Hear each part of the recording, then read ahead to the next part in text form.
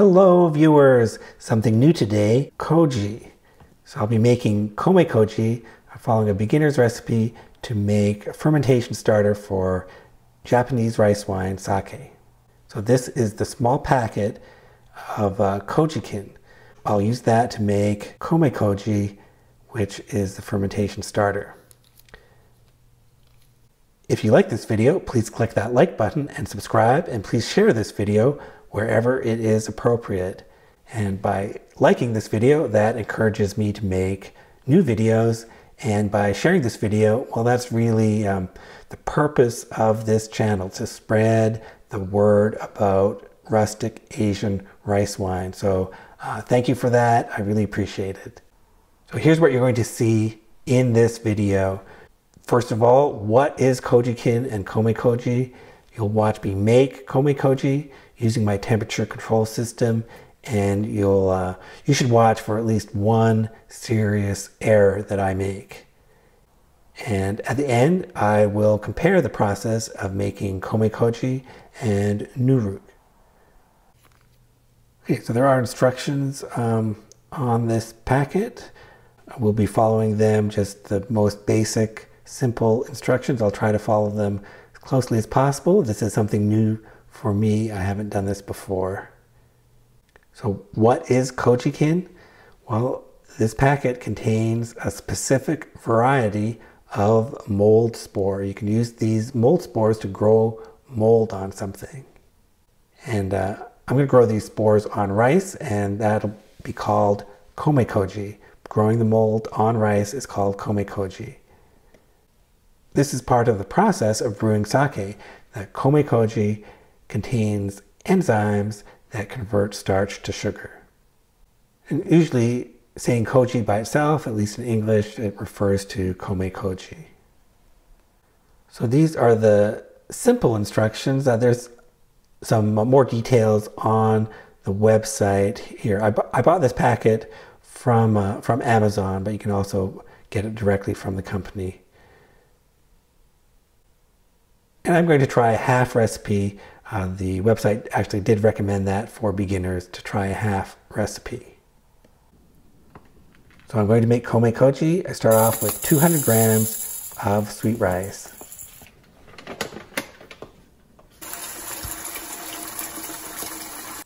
Wash that. Since it's just a small amount of rice, it's pretty easy to wash.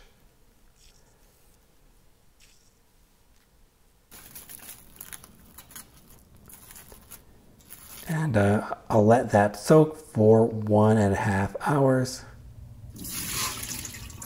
And then drain it for 20 minutes.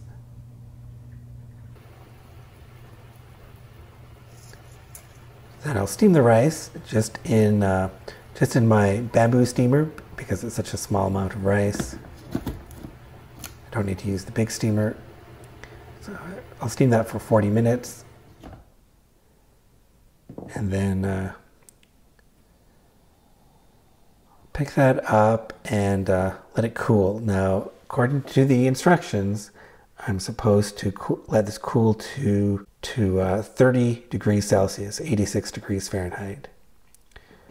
But I got a bit distracted with setting up my temperature control system, so please learn from my mistakes.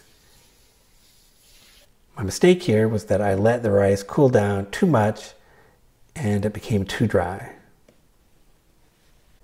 So I'm setting my temperature control system to 30 degrees.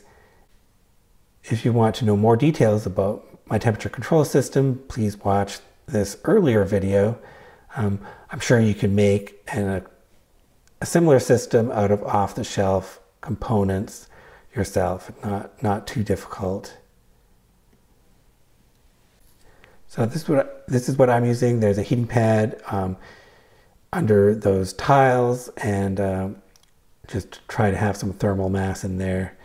And I'm using this piece of cardboard to hold the lid open a bit so there's some air circulation.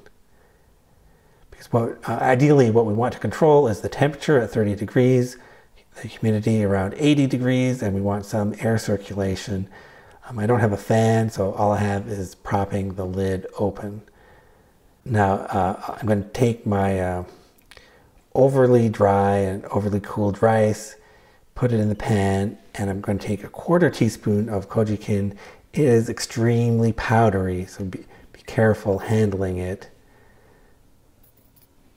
So I'm taking a 1/4 teaspoon and I'm pouring it through this sieve, try to get it as evenly as possible over the rice.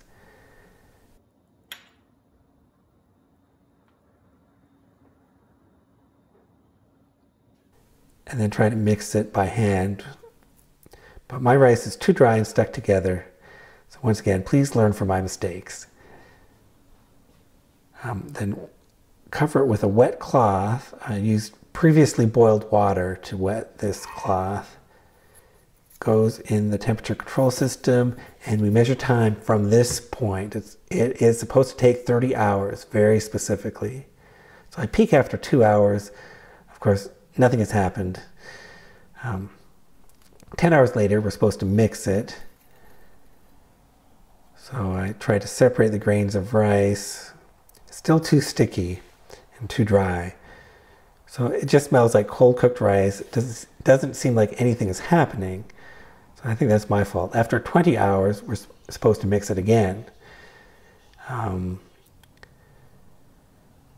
So I'm going to carefully try to separate the grains again. It has more of a sweet smell now, so something is happening, but I'm going to try to keep it a little wetter. Now it's 30 hours. It's supposed to be done now. So let's take a look.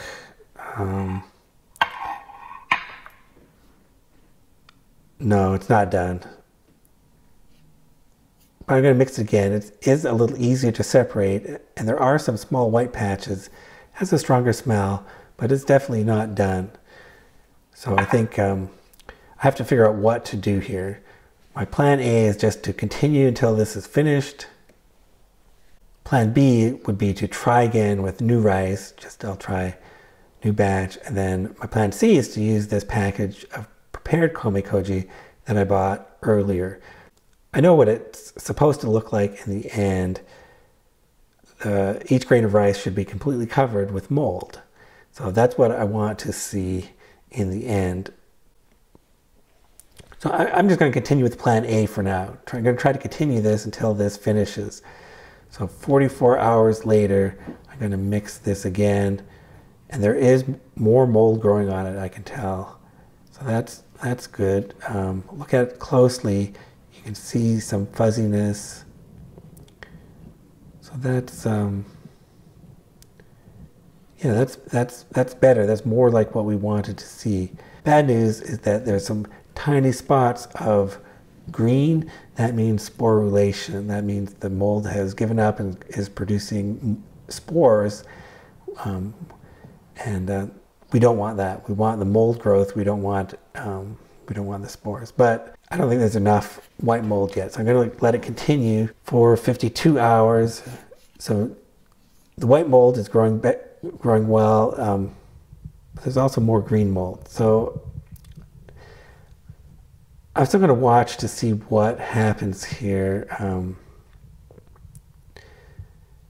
Now it has a cheesy smell. I think it's supposed to have a cheesy smell. I think I better decide what to do with this now. It's 58 hours. It has a strong cheesy smell.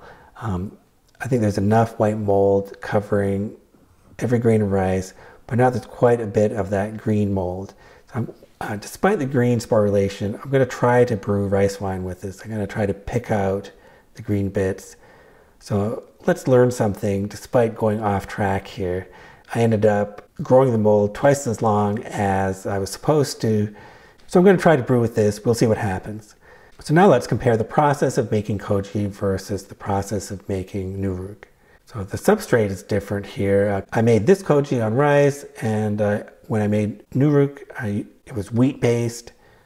But that's not a strict difference because some koji is grown on wheat and some nuruk is grown on rice.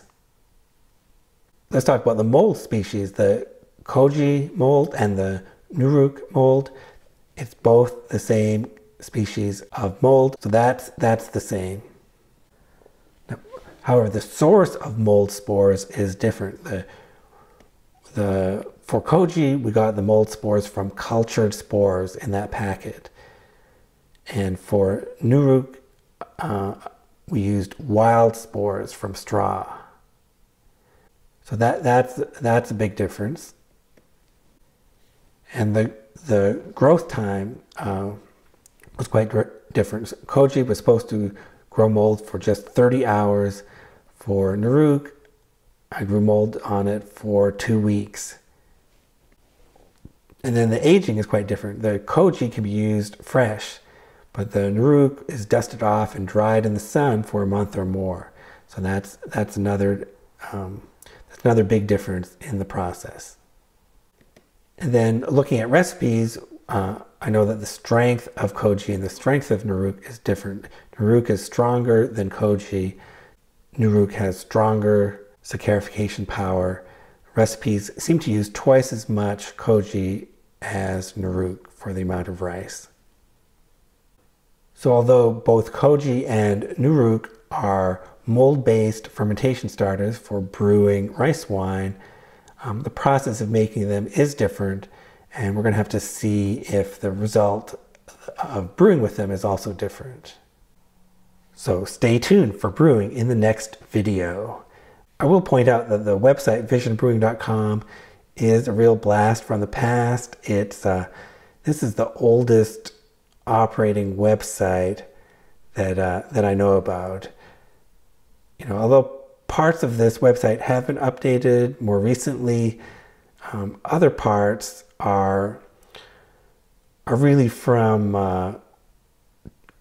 it looks like it was created around 2002 and didn't change very much since that time. So it's a real blast from the past.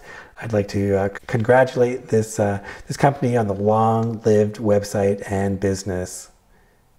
And I'd like to thank all of you for watching to the end.